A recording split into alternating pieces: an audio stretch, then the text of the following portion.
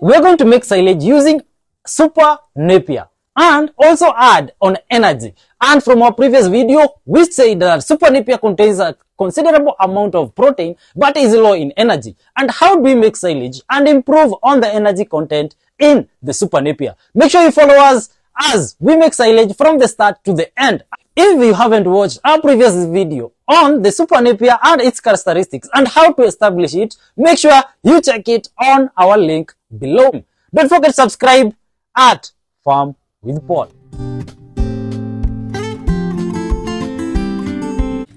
As we had promised, we're going to show you step by step on how we make our own silage by use of super nappier. From this video, I had shown you previously that super nappier contains very good amount of protein but very low energy. And for this case, we are going to show you on how we add energy during silage making for our own super nappier. After harvesting the super nappier, we let it out for some few days to actually wilt, and specifically it was 4 days. And as you can see, it already wilted to around 70%, and this helped in reducing excess water and preventing rotting in our own silage. After that, we did chop to around 1 inch or ½ an inch. This is to ensure proper compacting and reduce the amount of air in between the particles. And the most important thing is the size of those particles will actually help during feeding your own cows, because the rumen contains some bacteria, and these bacteria properly work very well whenever the particles of your forage are quite small, but not excessively small, because if they are excessively small, your cows won't be able to chew cud, and if they are not able to chew cud, it will lead to something called acidosis. In this part, we used maize germ as our source of energy. Yes, maize germ is a byproduct of maize milling, and we incorporated it in our super nappier. This is because from our previous video, when we were reviewing on the super nappier, we had told you that it contains good considerable amount of protein but very low energy. To make our own silage, we are going to use molasses, and the ratio of molasses to water is 1:3. What I mean is, if you use 1 part of molasses, for example, you decide I'm going to use 20 liters of molasses, then you'll mix together with 60 liters of water. For our case, we used that can to actually measure, because this was for the purpose of making you this video. So we used 3 parts of water and 1 part of molasses. What happens is, the bacteria which are readily available in the nappier that produce the lactic acid will be able to consume the sugars and be able to properly work and produce very good amount of lactic acid. Lactic acid is what preserves your silage for a very long time. So you make sure you have very good either molasses or other additives which are available in the market. I'm not going to mention them all because I'm not actually going to market for them, but there are some other products that produce the lactic acid that are very good in making your own silage, as long as you properly compact and do not use excess water, and you can make very good, nice silage. Wherever you are going to put your own silage depends. Some will use the plastic bags like what I'm going to do. Some use the blue tank, some use wooden boxes, some use pits, some use what we call surface silage. All that, as long as the aim is to preserve your silage for a very long time. Somebody will ask, after how long are we going to feed this silage? For this purpose, we are going to feed this silage after 21 days. From the day that we actually made it, we are going to feed it after 21 days. And if you use other inoculars, there are some inoculars that fasten the process, and you can actually use your silage within 14 days. But for this case, we are going to use this for 21 days, and we hope that our silage will be yellow in color and will be containing that sweet smell, which will be palatable to our own cows, and the maize germ will be there to provide the energy even to our own cows for milk production purposes. After that, we actually sprinkled molasses to the chopped fodder. And one thing you can note from here, it's either you sprinkle it like this or use a pump. I've seen models of you actually using the watering can and putting excess excessive amount of molasses and water. And whenever you put that excessive molasses and the excessive mixture of molasses and water, your silage will become soaky. And when it becomes soaky, high chances of actually rotting are very high. And if you want to keep your silage to last for even 3 years, you ensure you have very minimal amount of water. You should not be dripping a lot of water from it, but just have it evenly distributed to ensure the lactic acid can be evenly distributed. But do not use excess water, because excessive water will actually lead to rotting your own silage. After this, we are going actually to sprinkle our maize germ all over properly and mix it. This is, I've told you again and again, nappier contains very low amount of energy, so the only option we have is to use actually other products such as the maize germ. If you have well-grounded maize, you can actually use it. If you have in excess, because that is more contains at least more of the energy, and also contains some part of crude protein, which is actually beneficial to your own cows.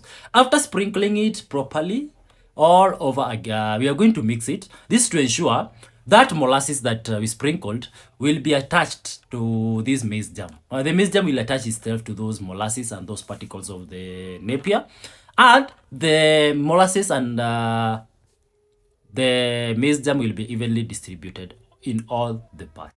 Someone may ask, is it a must we use the maize germ during the making of the silage, or can we feed it separately? It's not a must actually to incorporate the maize germ in your making the silage by use of the nappier, but you can make your own silage without the maize germ. But when feeding, ensure you also feed the same maize germ to your own cows as a source of energy. This because a cow requires what we call a balanced diet. And a balanced diet includes what we call protein. It includes a source of energy. It also includes a source of vitamins. It also includes some minerals, which include calcium and phosphorus and all that. So to have a balanced diet, you can include it when making the silage, or after you make your own silage, you can be feeding at least around 1 kg of the 1 or 2 kgs, depending on other materials that you're going to feed to your cows. You can feed 1 or 2 kgs of the maize germ. For me, I don't prefer using Poland, because someone else might ask, why can I use the Poland in the making of the silage? Because Poland and maize germ have two different characteristics in a cow, which we are going to talk more about it on another video, whereby we do not use excessive of Poland, and why corn is highly used in dairy cows compared to a source or wheat products, because of the excess glutination and formation of fats, which are not actually good for a milking cow. Anyway, after we sprinkled properly, it's now time to mix. As you can see from this video, it's evenly distributed. You can see how the molasses and the maize germ are evenly distributed. So meaning, even when you are going to feed our cows, when a cow takes a bite, it will be able to take a bite of the maize germ, and also the nappier. And also, one thing that I have to insist, ensure you harvest your nappier at the right stage, because if you let your nappier to overgrow, the nutrients in that nappier will be very low. For example, I've seen people actually making silage with a nappier that is around 5 meters high. That means that nappier contains what we call undigestible fiber, whereas that means your cows will be producing more manure. So that, and those are the kind of people I call what I call the manure farmers instead of milk farmers. So ensure you harvest at the right stage when the nutrients are optimum, because the more the plant grows, the more it reduces the amount of nutrients, and the more it forms things we call tannins. Tannins are undigestible fibers which are not beneficial to the cow. Now we are actually going to transport this to our bunker, which in this case we are going to use the plastic bags. And I told you before, you can use several preserving method, which you can actually decide. You want to bale it into bales. You can decide to use the plastic bags.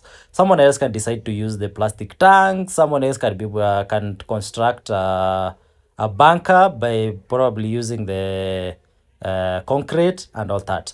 The only aim is to ensure our silage can stay for a very long time, airtight and free from water and other rodents. And what is the difference between all those methods that other people use? The difference is the cost, and every method has its own advantage and disadvantage. So you can assess which is best for you and which method can preserve enough fodder for your cows for quite some time. And also ensure whenever you're going to preserve your silage, it's in a place whereby it's easily accessible, and can even your farm workers can be able to feed it, or you in person, you can be able to access and feed to your own cows. Here we are compacting the chopped super napier mixed with maize germ and molasses into our silage bags. This is to ensure that there is no air. We ensure it's properly compacted, that air is reduced, and to give a good environment for the bacteria that produce lactic acid to be able to work on it. And we ensure also that the bags that we are going to use has no holes, and it's well kept to ensure no air goes in or water, and that will help to preserve the silage. And after 21 days, you can be able to feed this silage. It will be very nice, very smelling, very nice, and yellow in color, and it will be good to feed to your own cows. And the main aim of actually compacting this is to reduce the air in between the particles, and that will be very good in lactic production. The other part that mistake that I've seen most farmers do is they compact the same bags, and after the bag fall, they do not actually raise it back up, and that actually disorganizes the particles inside and letting air, and high chances are those bags start rotting. Ensure that your bags are upright and well compacted, and do not put a lot of fodder at once. You put bit by bit, which is around 1 foot high, and compact it completely. Do not put a lot that you can actually not be able to compact, for because on this case we are using labor, for human labor, so we are not using a machine to compact. If it was a machine that is quite heavy, we can actually pour in a lot, but in this part we're using human labor, so we pour bit by bit and compact it properly. And after 21 days, we feed to our own cows.